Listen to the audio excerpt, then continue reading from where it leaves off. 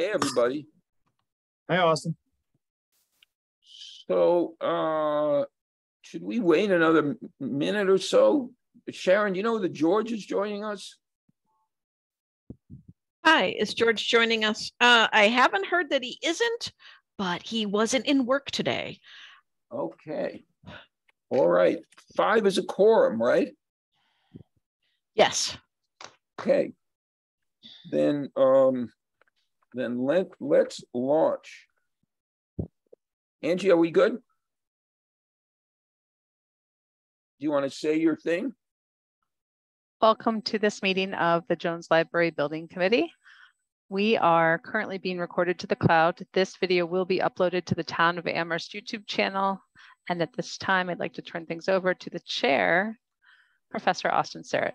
Thank you so much, Angie. Okay, so the first order of business is to just have you signify that you are present. Christine? Here. Alex? Sorry, here. Sean? Here. Sharon? Here. Austin. Thank you all. So we're hoping that a few others of our committee will join us, but we're going to launch right in. 3 sets of minutes to approve. July 22nd, August 9th, and August 23rd. So let's take them in order. Move to a motion to approve the minutes of July 26th. So moved. A second. Second. Comments on the minutes. Corrections to the minutes. Okay, we ready to vote on the minutes? I'm going to ask you again to signify vocally your approval of the minutes. Christine. Alex. I'm going to abstain because I haven't had a chance to read them. Yeah. When did we get those? I saw today we got the 23rd. So they should have been in the packet. If people have not had a chance to read them, we will lay them over. Have you read any of these minutes? Okay, I'm sorry, Austin, they're not in the packet. Then let's lay them over, including the minutes for the 23rd. Okay, next item on the agenda is a report from the town manager on project status. Paul indicated that he was in another meeting and he would be a little late. So my suggestion is that we hold off on hearing Paul's report until Paul can come. So next item of business, a financial update. Sean. Thanks, Austin. So we have 2 things. One, I'm happy to announce that the amendment with the designer has been signed. So we now have that all in place, and Craig has a copy, which is good. And then along those lines, we do have the 2 invoices from the designer just to keep consistent with our practice. I don't think they've been formally approved at this committee level yet, unless someone tells me otherwise. So I would look to bring both of those invoices up now for a vote. And I can share my screen if anybody wants to see them, but they're consistent with the, share real quick. Thank you, Sean. So the first invoice is for May, and it's the first half of, or roughly first half of schematic design for $163,500. This has been reviewed and approved by Colliers. Great. And then the second invoice, maybe we can just vote them in a batch, is the balance of the balance of schematic design. So the total amount is the $327,000 between the 2 invoices. So you're going to make a motion to approve that we pay $327,000?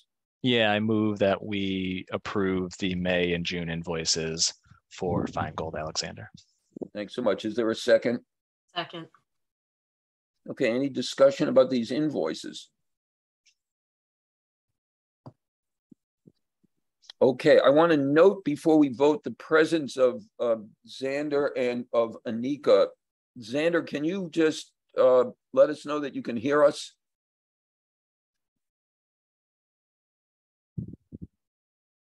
Xander? Okay, so it's broken up a little bit, but his hand is up. Try again. Yeah, I can hear you. Great. Thank you, Xander. Anika? I can hear you. And my only question is... Xander?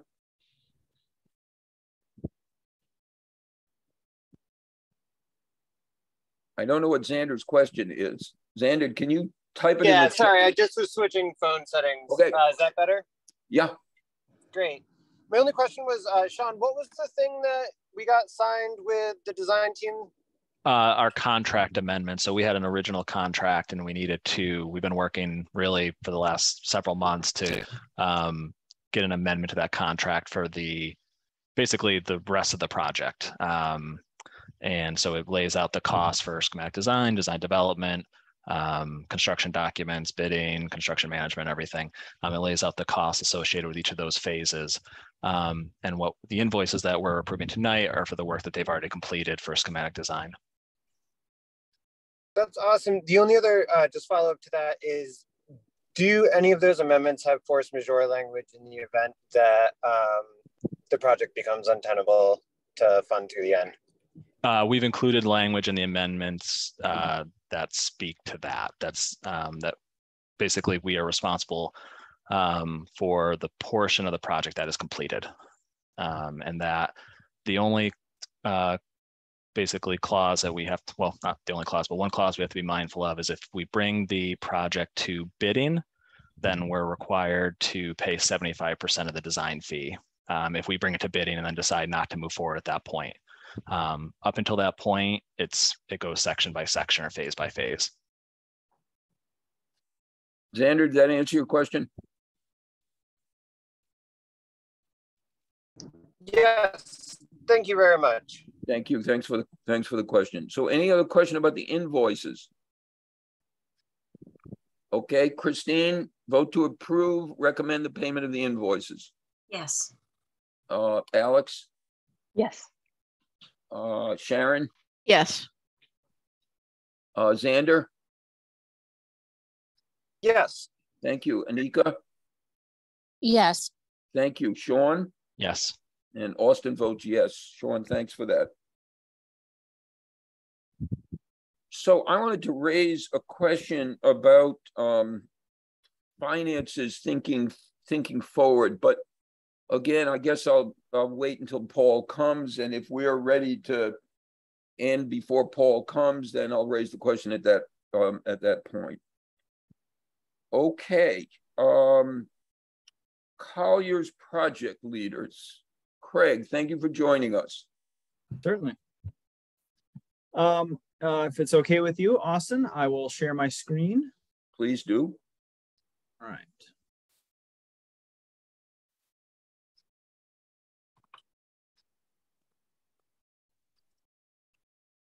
So the first thing to review is the schedule.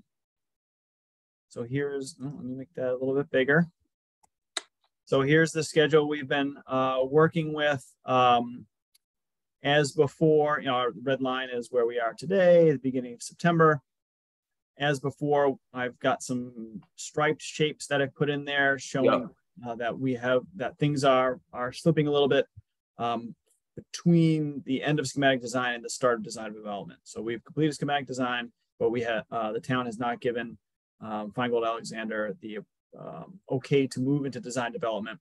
So we know that that will have a little impact on the schedule. Are there any questions about that? That's sort of all there is to report at this time. Any question about the schedule that's on the screen? Yeah, Sean. Just I'm interpreting this right, Craig. The June milestone, are you saying that moves to December? The anticipated MBLC grant disbursement? Yes. So that update is a product of two different things. One, that disbursement is tied to the completion of construction documents. So just by virtue of us having some schedule slippage, that moved out. However, the MBLC also issued a letter stating that they were going to withhold that until the end of the bid phase. So once bids were received and a contract has been signed. So no matter what, we're looking at FY24 for that second payment. Yes. Okay. Yep, for sure. So that's why that one it slides more than sort of everything else. Okay. And once the dust settles and we have a path forward, you know, I'll take a fresh look at the schedule, clean it all up, so we won't be just forever looking at this kind of patched together version. And so then we'll have, from that point forward, a nice clean understanding and plan. Right. I see Alex has her hand up. Alex? Thanks. So I want to make sure I heard what you said correctly. So the MBLC regulations state when we get to the end of a design phase and 1 fiscal year after the first payment that we're supposed to get the second payment. And they're now saying that instead of following those regulations, they're going to wait until the end of bid phase to give us that payment. So yes, my understanding is that not only is it the next fiscal year after the first disbursement, but it's also tied, you know, just part of the regulations is it's connected to the completion and acceptance of the construction documents. But, okay, so that's the regulations sort of, you know, is published on the website. But then beyond that, we've recently got correspondence that indicates they actually want to wait until the end of the bid phase to make that disbursement. Why? And it's the letter, to paraphrase the letter, they are concerned about the viability of this project based on the gap between the budget and the estimated costs. And so instead of giving that money or dispersing that money and then the project be found to be terminated at the end of, you know, bid phase before moving into construction, they said that they want to see that the town is moving forward with construction. Okay, so just so I'm hearing this correctly. So basically the MBLC is worried because of the delays that we have been in at this moment that the project has uncertainty. So we're basically, by continuing to delay, jeopardizing the funding that the MBLC is paying to us? I don't think it's a time, they didn't talk too much about the time delay. It was more a concern that that if the bids come in and they're even higher, say, than predicted or higher than the town, the community can afford, they didn't want to make that disbursement and then 3 months later find out that, you know, project's not moving forward. So it's more, like you said, sort of concern about the sort of the risk of the project not moving forward. So if I may, Austin, can I? Yeah, please, go ahead. So if we as a town can put together some sort of, I mean, I share this concern myself, right? I mean, you know, have echoed on more than one occasion that, you know, we were told, when was our last meeting, that we are increasing costs by the week, right? And while we are looking for, you know, $100,000, let's say, in savings, which is important, we are at the same time putting, let's say, $300,000 in cost back on the table. And so I have a certain measure of frustration around that. And we, the trustees, are offering to do all the fundraising to keep it off town, but we're not the ones necessarily making the decision. So it sounds like, if, I guess I'm wondering if the MBLC, if we can come up with some sort of certainty agreement, right, between the trustees and the town around project certainty. I'm wondering if they're amenable to put it back on the schedule, because I understand, I have concern about, you know, raising money when I'm not controlling the process. Can I jump in too, Austin, real quick on? Please. One thing just to keep in mind too. So the important, so it looks like either way it's coming in FY24. Because the original schedule had it coming on June of 2023. Construction documents now are not going to be finalized until, looks like, September. So one way or another, it's coming in FY24 based on this schedule. sort of the thing we were trying to avoid was not getting a payment in FY23, because then that pushes everything out a fiscal year. But it looks like in any event, based on the current schedule, it's going to be pushed out that one more year. But everything you said, I think, is right, Alex, in terms of still trying to advocate to the MBLC to make that payment at the end of construction documents. It'll get it to the town a few months earlier than what they're proposing, but it's still going to be in FY24, which means the next payment won't come till 25, and then 26, and then 27. Alex, does that help? Yeah, I mean, I guess for my own purposes, I mean, I've been immensely frustrated, and I don't even know at who, because there's so many, I don't know who to be frustrated with, but I've been immensely frustrated by the very clear direction that we received from the designers and the OPM about timelines and schedules, and that we're not adhering to them, and that we are continuing to increase costs. And again, it's the trustees who are taking on that additional cost through our fundraising efforts. And so for me, I really, really, really need a schedule that everyone can agree to, that everyone can stick to, and that we can have some cost certainty and some project certainty around. And so I don't know if this is it. I don't know, you know, I'm not even sure who's making decisions at this point, but I really, really need some clarity around the process, the who, and the dates, because we're just making this project more and more expensive. And we need to find cuts. We need to do it quickly. We need to be efficient about it. And then we need to either decide to go forward or not go forward. But the more we delay, the more we delay, the more we delay. Delay is a decision, right?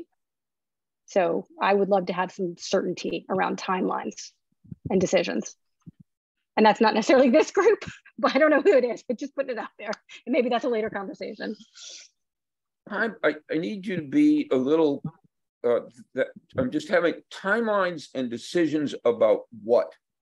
So you're not talking about this timeline, because there it is in front of us, right? So when you say clarity about timelines and decisions, could you say a little bit more about what it is that you're hoping for? Sure.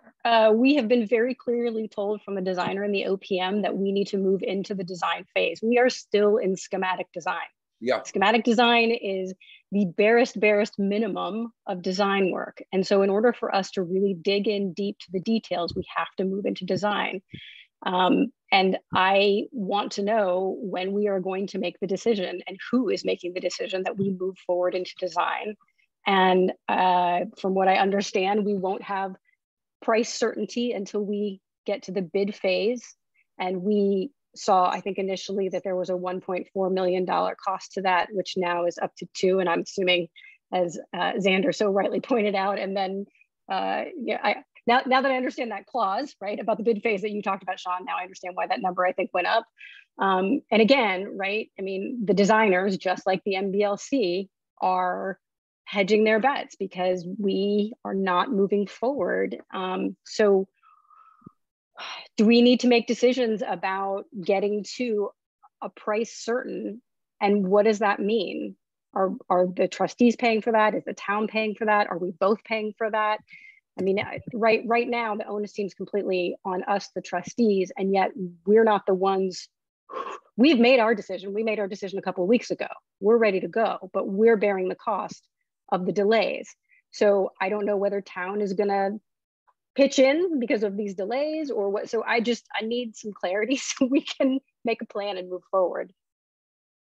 So Austin, can I respond? Yeah, before you do, Sean, Craig, just for the minute, could you take down your screen share? Because I think it'd be good to see each other's faces as we talk about this. Sean? So just a couple of things. I think one, when the town manager gets here, hopefully that will be part of his report in terms of, we had the initial conversation with the finance committee and then what the process looks like going forward. And I'll just put out there that we have reached out to the designer and the OPM just to find out what their monthly rates would be. We sort of know the fee for a whole section, like design development or construction documents, but we've also reached out to say what would 1 month at a time, if we want to keep it going, to your point, to try to avoid delays while decisions being made, what would that monthly cost be? So we've reached out to them, and I think Craig got me that information today, so we have some more information to consider. Alex? I'm wondering, I mean, do we need to wait till the town manager gets here to have a more full conversation, or like Sure. when is that decision being made, Sean? Like here's my concern, right? Like we meet every 2 weeks, or like sorry, my corporate background is driving me insane. It's like, we'll talk about it in 2 weeks, right? Like, so if we've done that, who's making that decision that we move forward? Like Right. So it's ultimately the town manager's decision, from what I can tell, in terms of the contract and moving from one stage to the next. It's pretty clear that the town manager makes that decision. You know, I appreciate your frustration. I don't think it's quite as simple as sort of the way you're framing it, but in terms of your question about who decides if we move forward, the town manager gives the direction to the designer to move from one stage to the next. So when Paul is here, we'll come back to this, but I do want to say, I think that there are conversations going on in town among the leadership of the town to figure out the best way to move forward in making the decisions. I take it that's why there was a meeting of the finance committee to try to lay out for the leadership of the town, first through the finance committee, what is going on with this project, and to provide as much information as possible. The library director did, as usual, a great job in providing information. And the finance committee had some more questions. We'll provide some more information. So those conversations going on. I hope that Paul will be able to give us a little clarity about when they're going to be concluded and how's that going to go forward. But there's, of course, another question, which I don't know whether Alex is raising this question, and that is, if we go forward with design development and get to the bid phase, there'll be another decision point, right? That's also part of your, was that also part of your question, Alex? Yeah, I mean, yes, we're going to get to the bid phase and we're going to create another decision point. And then I want to know what happens. I mean, do we go through this whole 1 month, 2 month delay again? Do we, like, who's making that decision? Do we have, so I just want some certainty around, I want to know what the rules of the game are. Yeah. Okay, so that's yet another thing to talk about, which is at the end of, if we go forward with design development, as this committee has recommended to the town manager,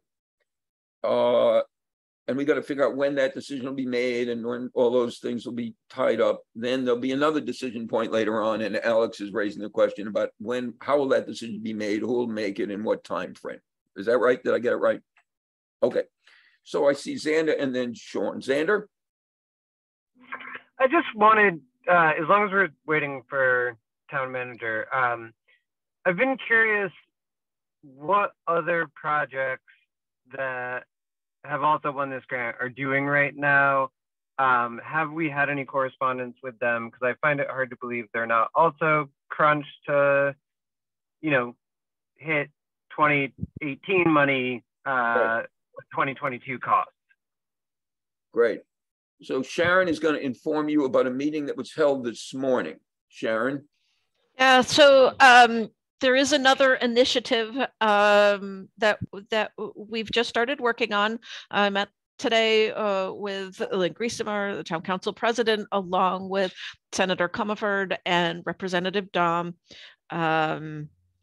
looking to join forces with the other 13 libraries from across the state who are experiencing the same escalation problems that we are. And so we're looking to join forces between libraries and municipal leaders and the state and local representatives so that we can ask the state to cover this escalation costs for these libraries. So that's another initiative that we're hoping to help fill the gap for all of these libraries. And more detail will be laid out for the Board of Trustees of the Jones Library about any of those initiatives so that the board can express its views and support for those initiatives and can be willing to have Amherst involved in it. I take it that the town manager, the town council president, the council will also have to weigh in on how we pursue or if we pursue, how we pursue such an initiative. Thank you, Sharon. Sean, and then Christine. Yeah, I just also wanted to point out that the town council meeting on Monday night has the Jones Library on it. And then there's a finance committee the next day that the topic will also be that's pretty much the only topic at this point, will also be the library project. So next week, there'll be 2 meetings on this. Thank you. Christine.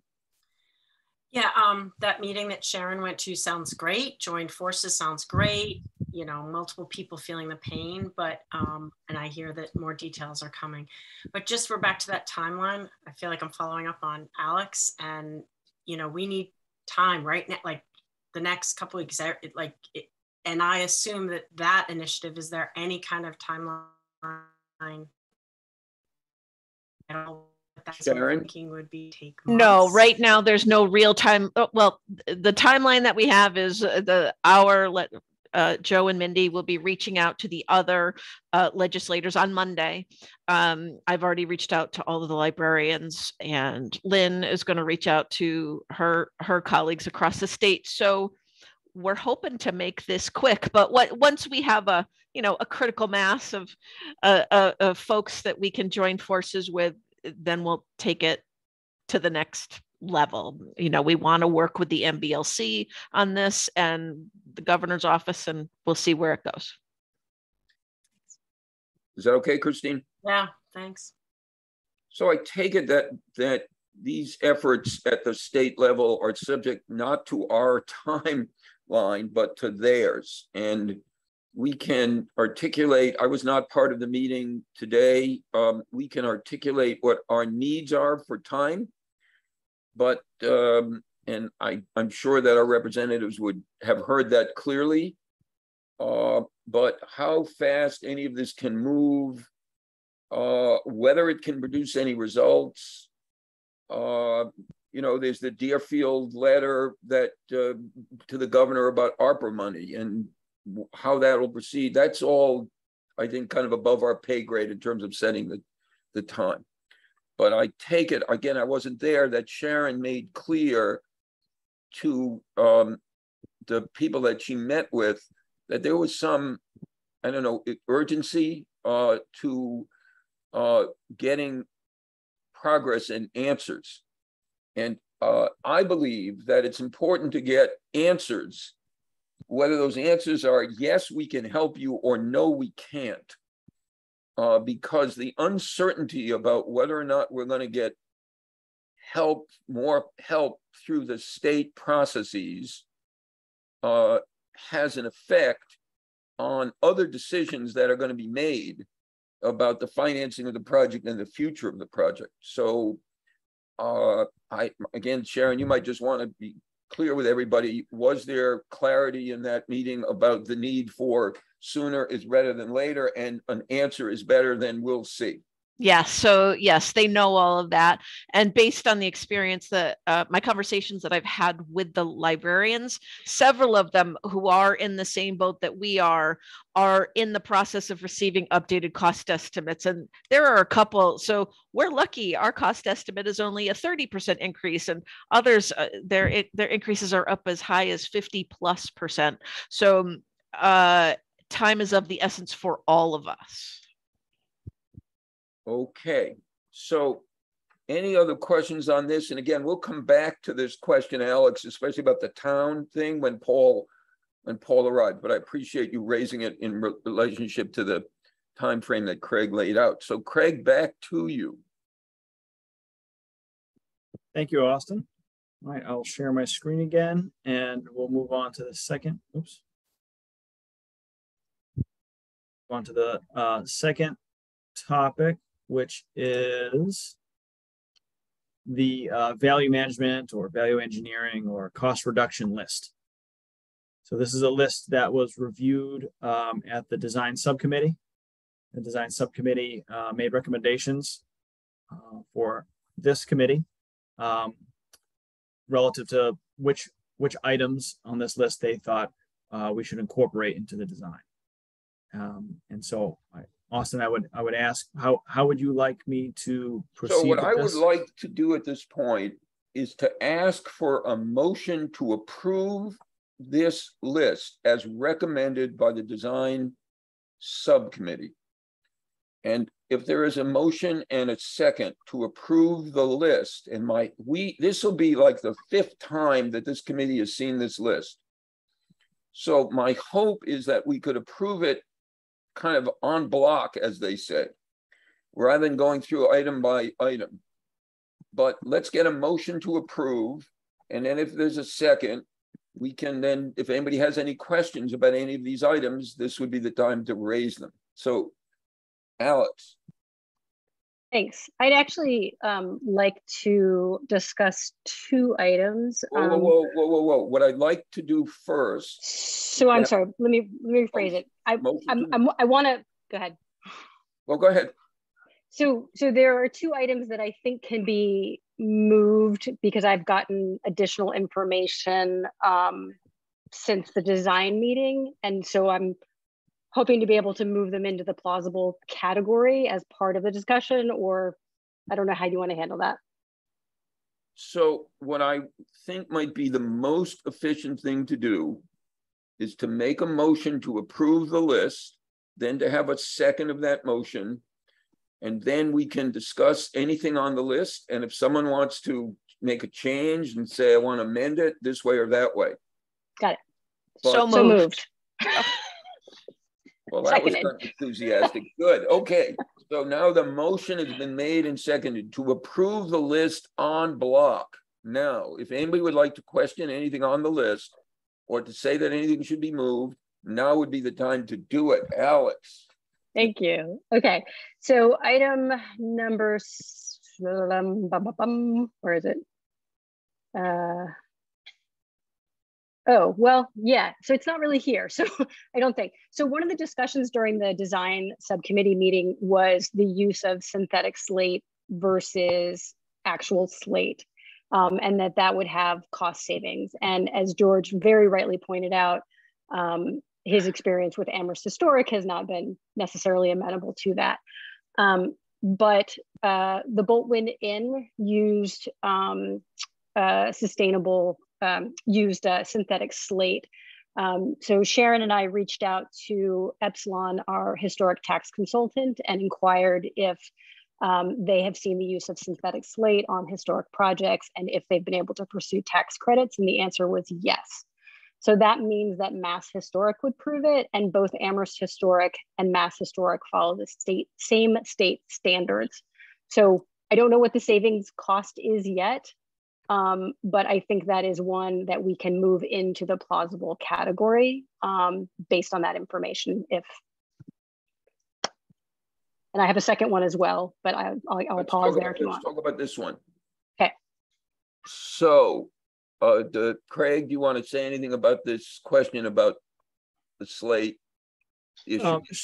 Sure. Yeah. So we did not pursue it based on the discussion at the design subcommittee that it did not seem plausible. So I didn't ask the cost estimators for any further information. However, I can and will, and hopefully they'll have information to me by tomorrow.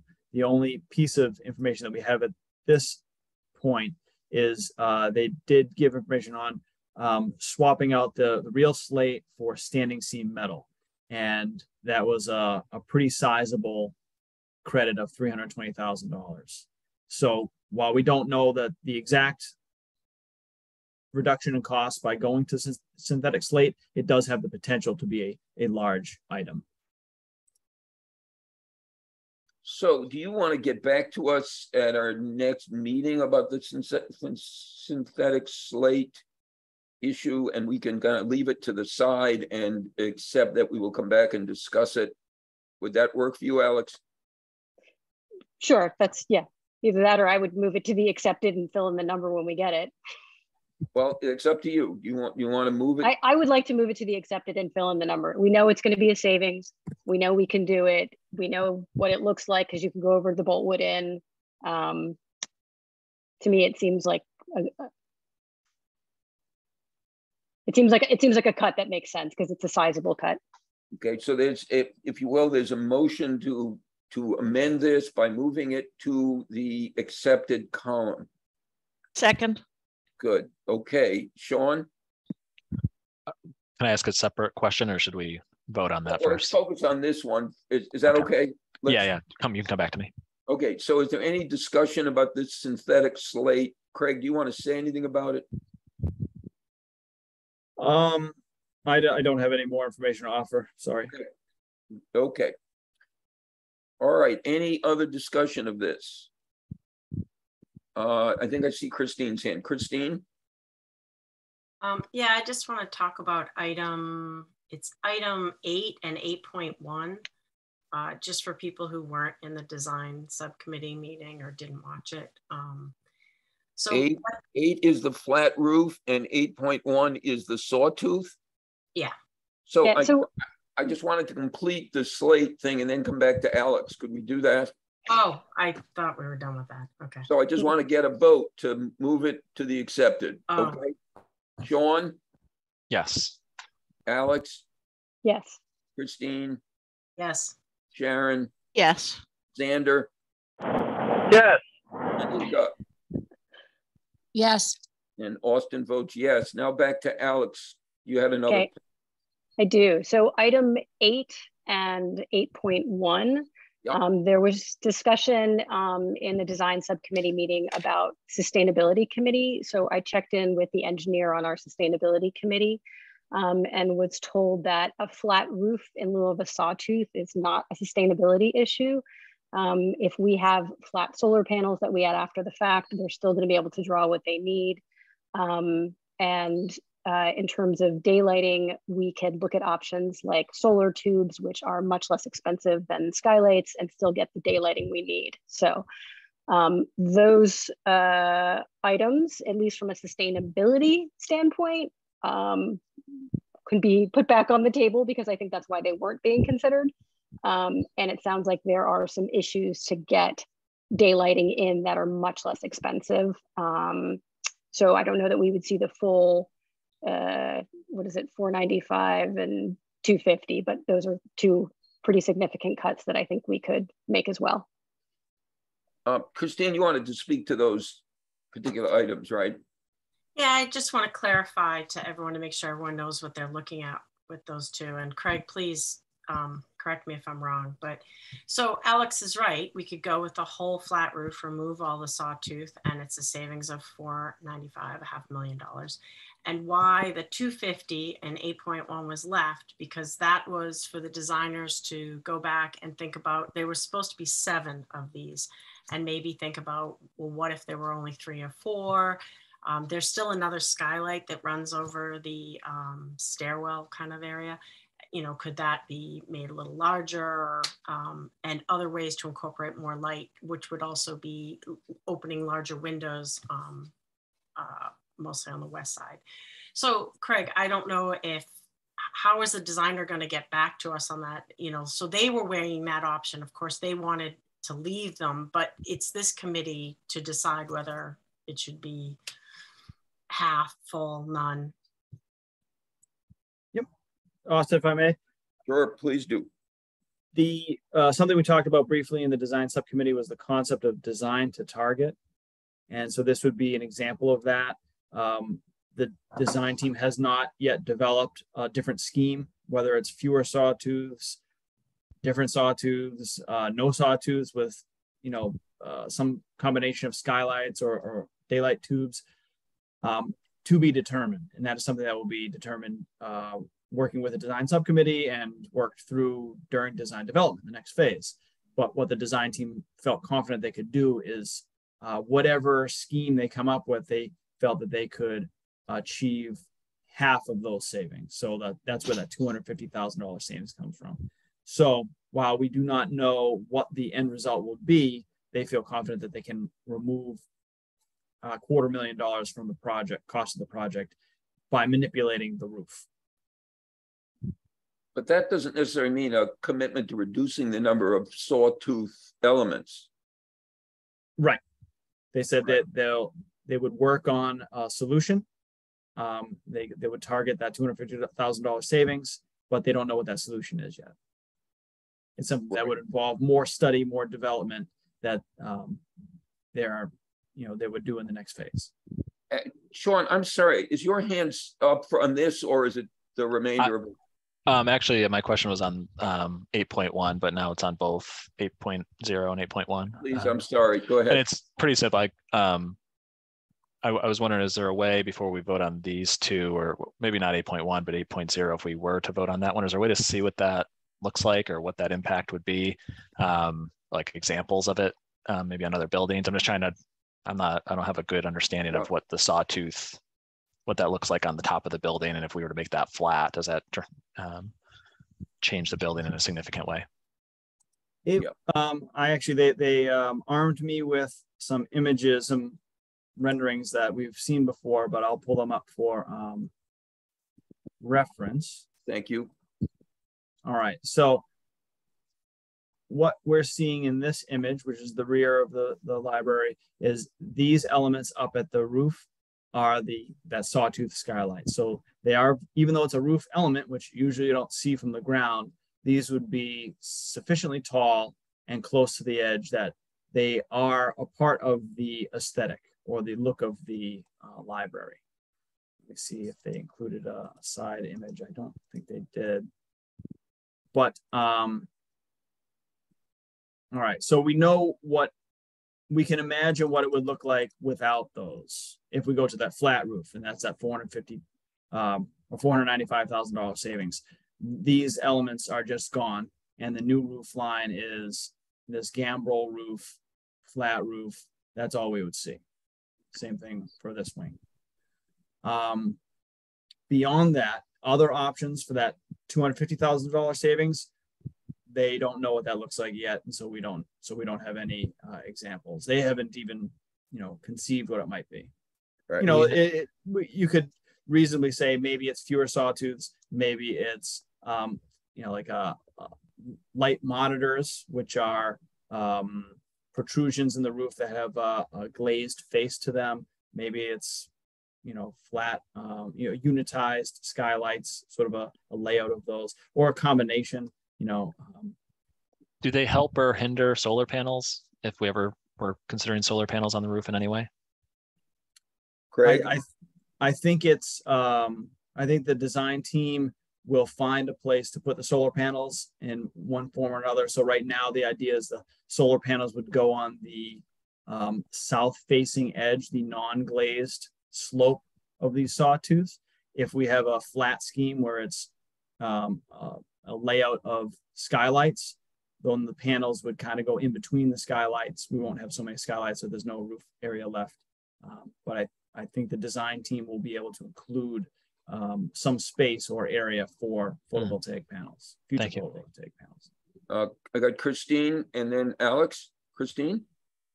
So I'm just hoping the group is thinking, I mean, this is a tough decision. This is, the designers are trying to redesign it, and obviously they want it to look a certain way. But we're trying to figure out whether we should cut $250,000 or $500,000. So I just want everyone to keep that in mind. And Craig, if you could just show the inside rendering, that just helps. Like that's the outside, that's helpful, but just. I believe Alex was next. Alex? Yeah, so just Sean, to reiterate, so our engineer who's on our sustainability committee basically said, the solar panels, his words, still make juice even if they're flat. So moving to a flat roof isn't going to change our ability to have solar panels on the roof. And again, the solar panels, we don't have enough roof space to really produce a whole lot of, it's not going to be running the building just because we can't put them on the 1928, but we still can add them. For sure. And I misspoke. I said solar tubes, but it's a sun tunnel. I guess Velux makes them, but what's over at River Valley. So instead of a skylight, you can use, or instead of the daylighting, you can use these sun tunnels, which are much less expensive than skylights and the daylights, and still get the daylighting in, which I know was one of the primary concerns. And quite frankly, one of the comments we got most in the outreach subcommittee about what people wanted was natural daylight. So certainly an important thing that we don't want to lose. But from what I've been told, I think we can take the $500,000 cut and retain those things. So there is a question about the design, which goes to the question that Sean raised, which is in addition to the sustainability, is there something to be said on behalf of this sawtooth design? And the architects obviously thought there was, because they proposed it. I just wonder, before we toss them aside, whether or not we want to think about it from the point of view of design, not just from the point of view of sustainability. Christine. Again, if we can go back, Craig, to that internal rendering interior. So we skipped over it, but item 1 and item 2 was sort of about changing out, and later on, I think it's item 11. What we're looking at here, all that wood ceiling, what we're proposing be gone, and we'll focus more on the CLT, so it will rise up. I think Craig Ellen had given a picture sort of what that looks like. Yeah, okay, there's some. So you're showing the CLT and you're not hanging ceilings below that. So actually this is kind of good. The one on the right shows sort of like a monitor, what we're talking about, the sawtooth monitors. And then the one on the lower left is more if you just have a flat ceiling, which it is darker, but we do, if you go back to the rendering that our rendering, Craig. So if Craig could point out, so there's still a skylight that runs down the middle that's still there. We're not talking about that right now. That's still there. We're just talking about the monitors on the far left. And right, are there ways to incorporate more light, either a larger skylight or more windows or these tubes? That's what we're thinking. So when you're looking at this, remember, we've already made huge changes. Any other comments about the sawtooth versus the flat roof? So it is, as Craig's chart shows, a substantial savings. It is also a substantial change in the design. So anything else that anyone wants to say? I take it that the proposal would be, am I understanding this, Alex? The proposal is to move the 495 in item 8 from not possible into accepted. Is that your proposal? Yes, that is. Okay, so let's have discussion of this. Sharon and then Anika. Yeah, I just wanted to say, yes, I do feel that the architects will be a little disappointed that they, because of the aesthetic, the difference, but we're not talking about a savings of, $50,000 or $100,000. It's $500,000. So I think it's something we should do. Anika? Yes, I had along the same lines, but also a question in regards to consequence. I know it's been pointed out that we've seen this list numerous times, but we're, still, we have some new information today in regards to this roof and cut. So I'm wondering, what would be the time frame? Like, if this list is approved today, is that it? Is there a timeline that would allow, if there are other discoveries made on some, potential saving costs down the line, is that still a possibility, or would this be final? Thank you, Craig. Yes, so Anika, there are, we'll continue this discussion. There are some things that we can continue to reduce cost on at each phase of the project. The one caveat to that is certain decisions are that are made now in this phase are somewhat irreversible. I mean, anything is reversible, but it would cost time and money. An example of that would be, which we talked about in the past, the decision to have mass timber framing over steel. That's something that you decide early in the process. The exterior materials on the site are something that can be decided very late in the process, in the design process. And so, yes, there will be other opportunities later in the design to continue to reduce cost. Anika, your hand is still up. Oh, okay. I just forgot to put it down. No, I just didn't know whether you had another question. So the proposal is to move modifying the sawtooth roof, and to substitute a flat roof in lieu of a sawtooth roof from not plausible to accepted. Is there any further discussion of this? This is a substantial change. This is something of a big deal. And the big deal in this, I think the biggest of the big deals are things that go to the integrity of the program. I don't think this goes to the integrity of the program, but it is a substantial change in the conception that has driven the design of this building. And I'm just going to say for myself, I'm a little reluctant to make that change at this point, because it does affect the whole design. I don't think you just chop off the sawtooth roofs, and we got a flat roof. But if people want to make it, then we'll make it. So is there any other discussion of this item number 8? Okay, so I'm going to ask you to vote yes or no. Yes would move it from not plausible to accepted. No would keep it right where it is. Christine. Yes. Alex. Yes. Sharon. Yes. Sean. Yes. Xander.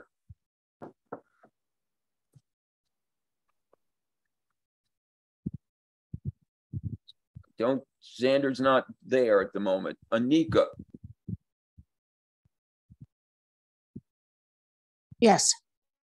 Okay, and Austin's gonna vote no. And I'll just tell you why.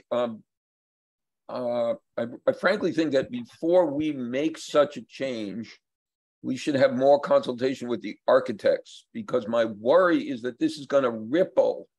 It's not just gonna be the sawtooths are gone. So that's why I voted no. But okay, it'll be moved to accepted. Thank you. So any other questions about the items on this list?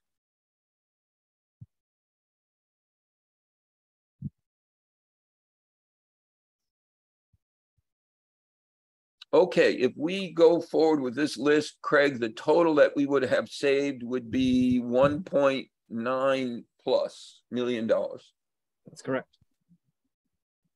Okay, so we're going to vote now to accept this list, and this list will then be transmitted, right, Craig, to the architects, and the architects will begin to work off of this list.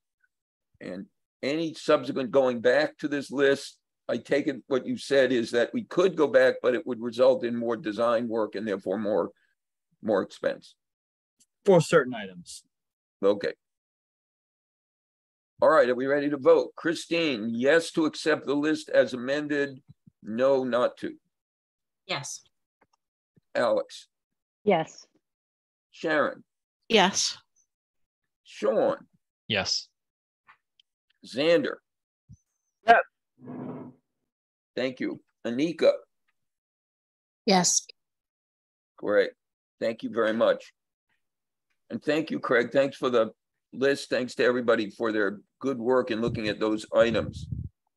Craig, Yes. I wonder if you can help alleviate some confusion about the anticipated cost savings in the project. So I think everybody now needs to have a clear sense of what it is that we're talking about. We have just approved a list that would reduce the cost of the project by $1.9 some odd million. But there are other contemplated cost savings. Is that correct? Yes. What are they?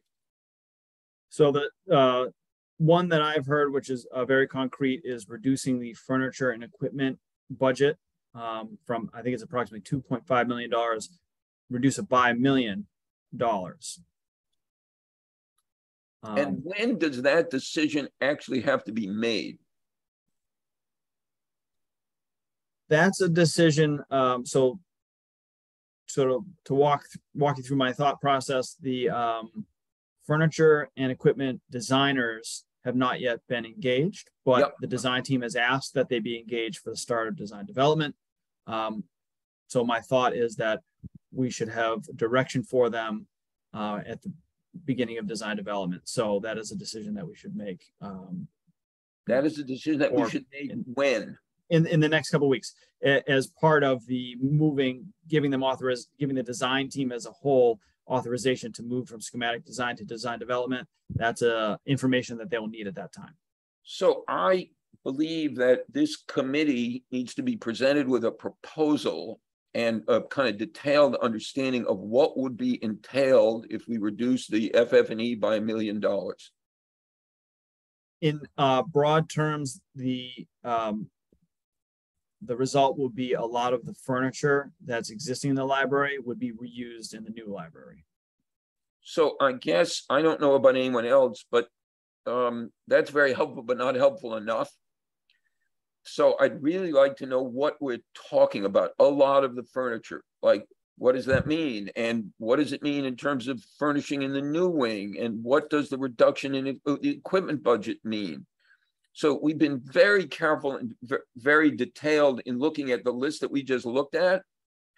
Mm-hmm. And I just think we need to have a clearer sense of what a reduction in FF&E means. So I wonder if for our next meeting, which hopefully can be in a couple of weeks, if that's still timely. Is that still timely? Yes, assuming it'll take a couple of weeks for the town to give Feingold Alexander the okay to move into DD. So again, this is operating in parallel. Do you all share my sense that we need more detail about this? Okay. Now, Alex, I'm going to call on you just one sec. So we've got 1.9 that we've approved. We've got another $1 million possible based on a proposal that we haven't yet seen and vetted. Are there any other anticipated cost savings of which we are in control? None that I'm aware of. Okay, so potentially, depending on what we approve, 2.9 million in cost savings that we can control. There are anticipated changes in the escalation estimate. Is that right? So where things stand now, we've based the amount of money for escalation on the cost estimator's best guess. And I think it's at $1.5 million between now and when we go into construction, in theory, next summer or next fall. The market, no one really knows what the market's going to do. So if the market cools off, then that $1.5 million, we'll see less in escalation cost. And so it's anyone's guess, but just as a metric, you could say, all right, maybe it's 750,000 of that is ameliorated by more favorable market conditions. Right. That's a guess and not in our control. Right. Sean? Right. Craig, is it right that the current number is sort of the midpoint of the two cost estimates that we received from RLB and Fennessy? Yes, they were actually pretty close, within 1% of each other where they thought things were going to go. Both were clear. They do not think the market's going to reverse. We won't ever see a building that costs less than what we would get today. But, there is some hope in the industry that things will, instead of continuing to escalate at this steep curve, that it will taper off and escalate at a slower pace. Yeah. Alex, I'm sorry. Go ahead. That's okay. I had a question actually about the FF&E budget. In terms of fundraising, who knows why people give to what they give to, but I could certainly see somebody who, wants the library to have all new furniture, you know. So if we make a decision and we're hiring designers, right, to this budget of, you know, 1.5 million, and then in 2 years somebody comes in and says, you know, I'll pay for what you need for furniture, like, I don't know how that works, like whether that is because we're actually using designers. So I guess, I don't know if that would happen. It would be lovely, but I'm just curious how that might work. Should someone miraculously want to pay for all our furniture?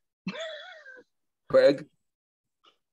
Oh, I don't have any particular insight into that.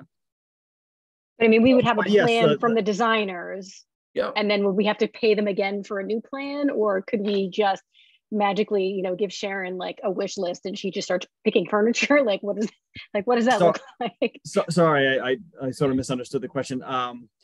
Yes, so the design will include a layout, and that layout will be filled mostly with existing furniture and then some new pieces in, say, important areas. And then if the town comes upon sort of a windfall of money, or someone makes a donation, or the market changes significantly, what we could do is you'd pay the design team a little bit more money, and then they would redo their plans with more new furniture, or all new furniture. But yes, it would be an additional cost of design to switch that out. Okay. I like the Sharon wish list option better.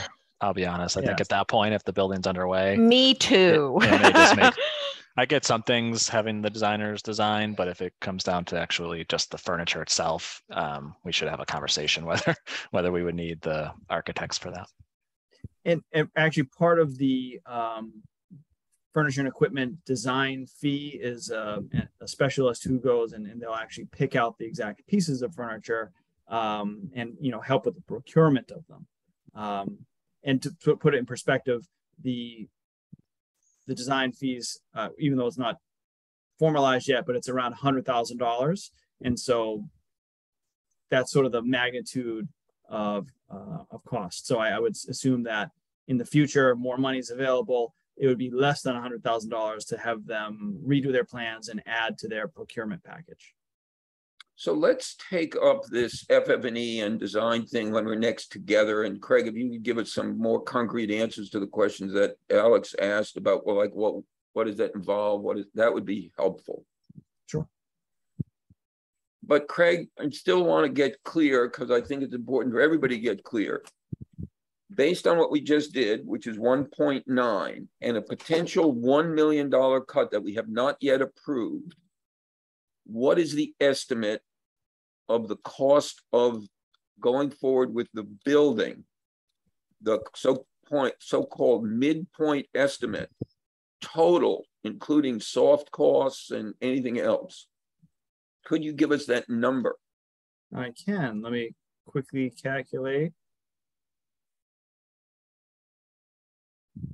Don't forget our 200 grand or 250 we're going to get for that roof. Right. So we don't know what the number is, but there is another big number out there. Yeah. So not taking into account the synthetic slate savings. So not taking that into account, but taking into account the value engineering items that we just approved, right, and the reduced F&E budget, we would be at the mid-range 46.5 million total project cost. So that's hard costs and soft costs. 46.5 million. The low end? The low end would be 43.5 million. And the high end? And the high end would be 49.8 million. Okay, so I was hoping that Sean would help us understand how Key thinks about these figures, because the figure that Key presented to the Finance Committee was substantially different, I believe. Yeah, it was higher. So, I was going to ask Craig the same thing. I mean, I can only imagine the difference would be in the soft cost estimate. And if you have a better soft cost estimate, you know, I'm happy to use that going forward. But my figures were based on the reconciled hard cost estimate, which was originally 38.2 million. And then I subtracted out what we had for original reductions, which was 1.7. So that I would have to adjust for that. And then I use for soft costs sort of the rough percentage that we had in the budget. So our soft cost percentage was 35% of construction we had for soft costs. So I applied that same 35%, acknowledging that the soft cost is it's not an estimate that we got from an independent cost estimator.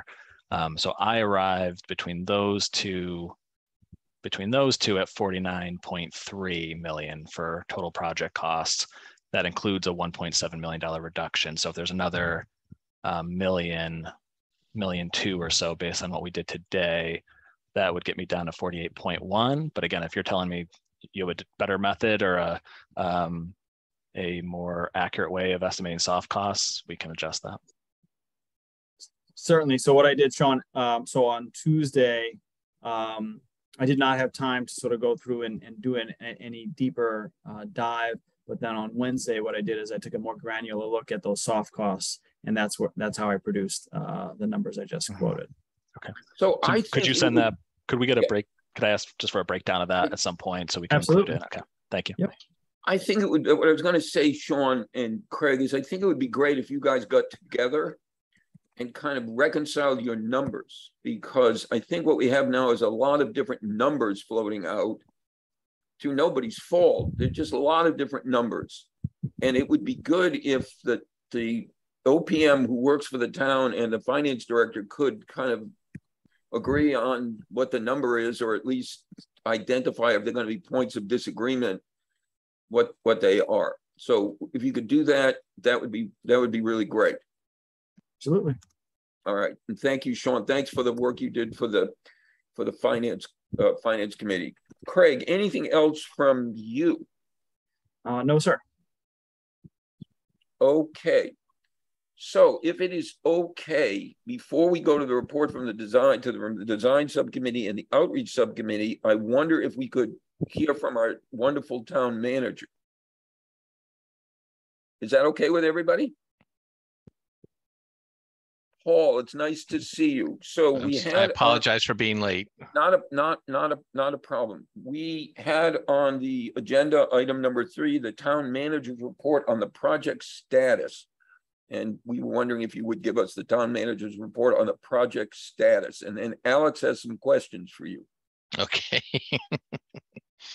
Well, the status is quo. Before we move to the next step, we have to sign contracts. We've had the conversation with our town attorney about the memorandum of understanding between the town and the trustees. We've had conversations with members of the town council, obviously, and I believe it'll be on their agenda for Monday's meeting as well. I want to make sure that we have a strong, solid funding plan. I'm interested in hearing the strategy approach by the fundraising committee, and I think there's a lot of things that are in play right now. People are working on multiple different levels at the state level to get the MBLC to own up to what its share is and things like that. So I think everybody's working really hard to make sure this project moves forward. Great, thank you, Paul. So one question that was asked earlier, and Alex, I'm going to voice the question, which I think you asked, but if I get it wrong, is do you have a pretty clear sense of when the decision that will be made about going forward or not going forward? What I said at the finance committee meeting was that we need to be expeditious about our decision making, and that means we're talking about weeks, not months. Because we know that Alex has really said this, every day it's ticking up, and we all are acutely aware of that. And so we want to be moving forward on it and feel comfortable that we can. Again, it's for me, it's all about the finance and making sure we have a sustainable project, and also contemplating what happens if the project doesn't succeed. What are the economic consequences of that? Yep. Okay, Alex.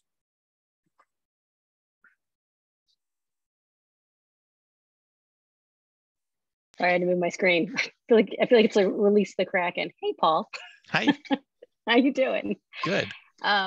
So I timeline, absolutely. I guess I'm just trying to figure out what the rules of the game are to go forward. And I'm trying to figure out I don't, I understand that the funding plan totally makes sense to me, but there are elements of this that obviously wouldn't be called fundraising if we had the money in hand, right? So, I mean, there are certain elements we're not going to be able to get to, but, we do know that we have literally people who professionally fundraise. We have our state and federal legislators behind us 1,000% to move this forward.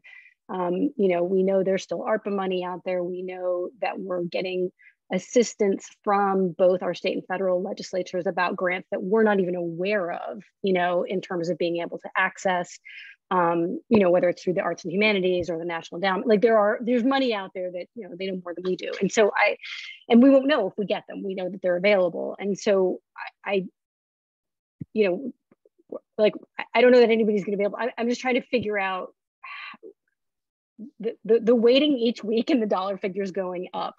For me as a trustee, right? I don't take lightly putting our endowment up at all. And ultimately for me, I made that decision because I am convinced, I could be wrong, but I'm convinced that not moving forward, the library is going to be in bigger jeopardy financially because of the cost of the building, because of where we'll fall in town. And either town's going to pay more than they are today, or we're going to have to take it out of our endowment to repair the building. But neither of those situations seem tenable to me. And so for me, every delay that we're taking is more that we, the trustees, are taking on for our fundraising. So I really, really wanted it, whether it's yes or no, I hope it's yes, but it's just getting more and more difficult to fundraise. And so my concern is, we know we don't have project certainty. We know we don't have cost certainty until we hit that bid, right? And so who needs what to make that decision, to have that certainty? And as a trustee, I'm willing to make certain commitments to move the project forward, but I'm less if it's not in my control. So either we're both making commitments together, right? You're committing, I'm committing, and we're controlling the process together, or you're committing and you control the process, or we, you know what I'm saying? So I'm having difficulty with us potentially saying, sure, we'll write a check for $2 million to get us to bid, but then I'm not controlling it going forward. So I don't know whether that means towns taking some of that as well, so they have skin in the game, so it doesn't make sense for them to pull back, or whether we come up with sort of concepts around, the project can't exceed X, or we, like, whatever it is, like there needs to be. So I just, sorry. So yeah, I mean, all spinning in my head for weeks now, right? Right. So I hear you on that. So you said yes or no. I mean, no is an easy answer, and that can be done quickly. We don't want to go there. That we're understanding that's not the desired outcome. But there are some, to get to yes is a longer process, and I think that having that discussion with the trustees about what is the expectation there in terms of what you're willing to support. The town already is in the game on this with the cost that we've incurred to date. Town owns that. We recognize that. There's no request to the trustees for those funds. So it's the next phase, and we want to be pretty clear about what happens, in any eventuality. The last MOU did not anticipate a project that did not move forward. We need to anticipate that in our next MOU, and we've been working with our town attorney to get that kind of language and sharing that out.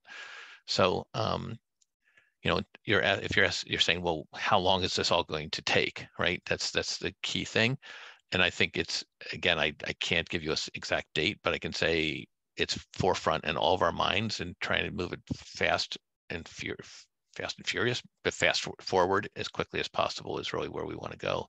And I'm not saying we're not waiting. I'm talking about weeks and not months to finalize where we need to be. And a lot of it depends. People have to make decisions. The trustees have to make decisions. The manager, right? Right. And to make decisions, I feel like I don't have all the information that I need to make a decision, right? And when you say the town's got skin in the game, right? I mean, we cut you a check for $500,000, right? So, but we understand we have to return that. Okay. All right. No, I'm not at the table. I have no idea. So okay, so those are donations that have been made that in with the anticipation of there being a success. We assume. I mean, maybe the people who donate that money will say keep it, but my assumption is that those donors would expect that funds back Sean, is that your expectation? Yeah, no, that's definitely the expectation. And I was just going to add that the MOU that we're working on now, Alex, I think will clearly lay out what you're asking for. That's one of the part of the feedback we've received, is that it lay out those decision points and in what circumstances the project would move forward and what circumstances it might not. So that's why it's taken a little bit of time, because it's got to kind of consider those different scenarios. Yeah, and I would have all the time in the world if time weren't money. That's the part that's, and again, the clarity is so important, because the dollar number that we're trying to raise, right? The fact that we've raised what we've raised with the project uncertainty speaks volumes about the group that we have working on our fundraising. But people are going to be reluctant to give large dollars if they think there's another point where this could go up in smoke, right? There's got to be project certainty that everybody understands. Otherwise, we're jeopardizing our ability to raise funds. Understood. The other thing that I heard Alex say, but again, I may not be hearing her correctly, is that Alex is raising the question about whether or not the financing of the next two phases should fall exclusively to the trustees. Is that right, Alex? Raising the question of what either, right? Yes, because if it falls explicitly to us and then there aren't controls around what that means, then I'm not comfortable doing that, right? If we're doing it, so there's got to be either the two of us in it together on a moving forward basis, or so I just want to understand the mechanisms of how it works. Great. Okay, any other questions for the town manager about the project update? And thank you, Paul, so far. Xander. One more thing I would just add, I've heard Alex bring up before, is that if there is no new Jones Library, like if this project does not go through, it does not mean that we don't have a library project, right? There are significant repairs and upkeep that need to happen, and the impression that I've gotten from Alex and others that those are pressing matters. So I would just encourage that in whatever the MOU is, that it is also stipulated that, like, if our trustees are going to sink so much money into the next two phases, where is the money coming from if they are then tasked with repairing a building that they're stuck with? That's a really good point, Xander, and something that we have considered as well. Thank you, Xander. Okay, any other questions to the town manager?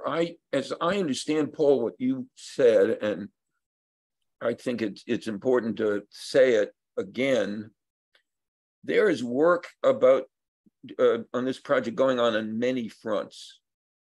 The town manager and the town council, the finance committee. There was a meeting that Sharon, we talked about earlier with state representatives today about state funding. There's a letter that went from Deerfield that named Amherst that went to the governor for opera funds. So, and there's the trustees will meet hopefully soon to discuss where the trustees stand on all of this. So there are a lot of people, the finance director, the finance committee.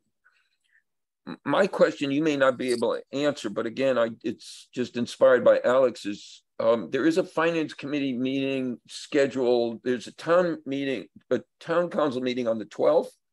There's a finance committee, and then there's a town council meeting on the 19th. Correct. Is that the point at which one thinks a decision is likely to be made? Or is it likely to be much beyond that? And if the answer is you really don't know because you've said it's weeks.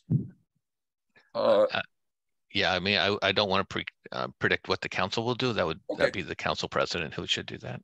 Okay, thank you so much. Xander, is that the same question or a different one? Xander? Oops, I apologize. It was the same question. I can put my hand down. I also am going to have to disconnect for just a minute here. Okay, thank you, Xander. Christine. Make sure it's a rainbow.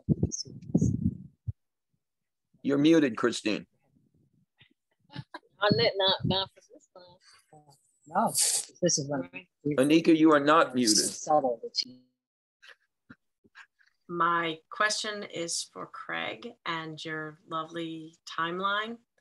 So with all this talk, and if there was like I heard town council meeting on the 19th, so it sounds like it may not be till maybe the end of the month when things are actually all coming together and gelling.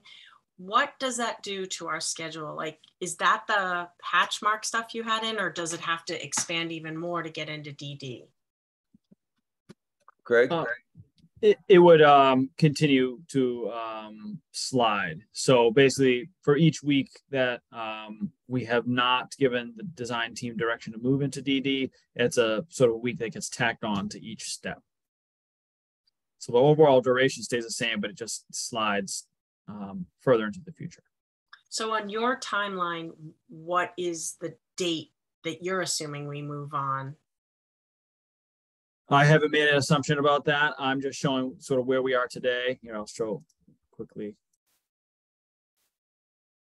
So if, and I understand that this is not the process, but if, tonight the town directed Feingold Alexander to move into design development, this is how things would look. These striped shapes. So, they've got 6 weeks more kind of rework that needs to be done to sort of, or that can be rolled into design development. So let's just say the design development would end in February of 2023. Construction documents would end in September of 2023, and so on.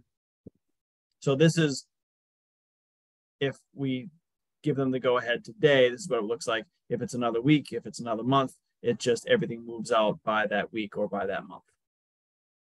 So we're looking at a minimum of 3 weeks right now. Is that what I'm hearing from people today? We're at present, we're about 5 weeks behind schedule. At present, but I'm trying to get, you're saying snapshot today.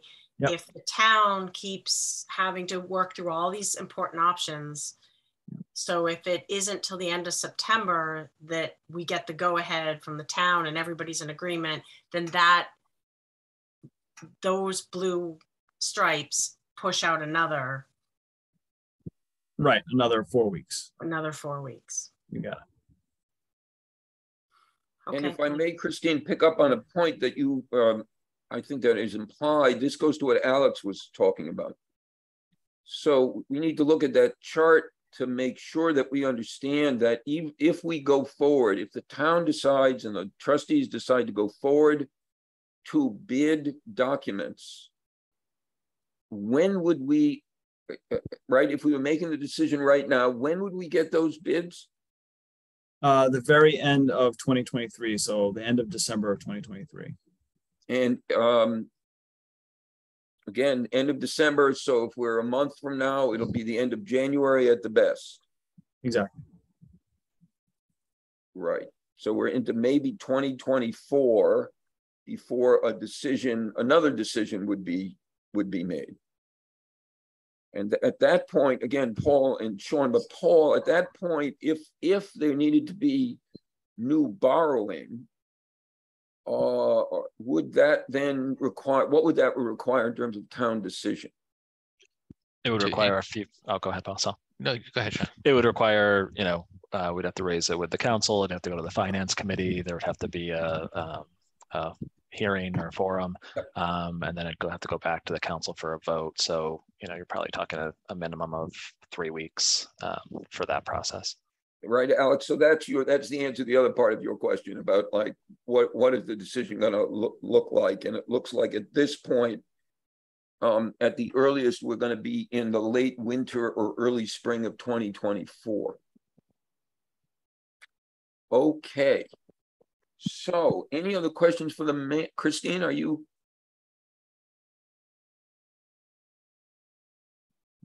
Christine, do you have a question? No, I'm all set. Okay. All right. Nothing else for the manager? Thank you, Paul. Thanks for the work that you and Sean and everybody in the town is doing in all the conversations. I want to reiterate what Alex said. We're incredibly grateful to the people who have put in an incredible amount of time in the fundraising effort. We're incredibly grateful to the many, many citizens in Amherst who have donated, pledged, worked for, supported this project. And as we're all well aware, Alex made this point, it's not a question of what we do for the library. It's not a question of whether we do something for the library. It's a question of what we do to deal with the needs of the library. Okay, Christine, next item, report from the design committee. I don't really have anything more we went over the value management list, and we do not have another meeting scheduled. Great, thank you so much. Alex, anything from outreach? Nope, not at this time. Okay. Sharon, I was going to ask you, when is our next scheduled meeting? You know, so our next scheduled meeting, we have been meeting on Tuesdays. That Tuesday is difficult for me. Could we meet on the 22nd of September at 4 o'clock? Does that work? That's a Thursday. That's 2 weeks from today. We have a building and facilities meeting. I don't know if Sharon, I don't know if we can reschedule. I can try and reschedule that because this would take priority for me over that. Yeah, Sharon, could we look to scheduling our next JLBC meeting on the 22nd, which is a Thursday at 4 o'clock? You're muted. And then reschedule BNF. Okay, hang on. Let me just make sure. Okay, JLBC the 22nd at 4 p.m. I see. Yes, we could do that. Okay, so if people would put in a JLBC meeting for the 22nd at 4 o'clock, Sharon will and Angie will be in touch with everybody to make sure it's on their calendar. Okay. I have received no correspondence. I know the only topic I knew of not anticipated by the chair 48 hours in advance was a report on the meeting today, which Sharon gave concerning the efforts to secure state funding. Next is public comment. So we have 8 attendees. Again, express our gratitude for your attendance. If anybody would like to speak, make a public comment, please signify by raising your virtual hand.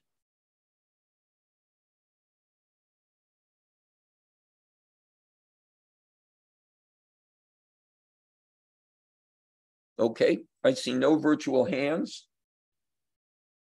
No public comment. Again, thanks to all for coming. Thanks to Angie for setting it up and invoking the Bachman rule. I declare this meeting adjourned. Bye.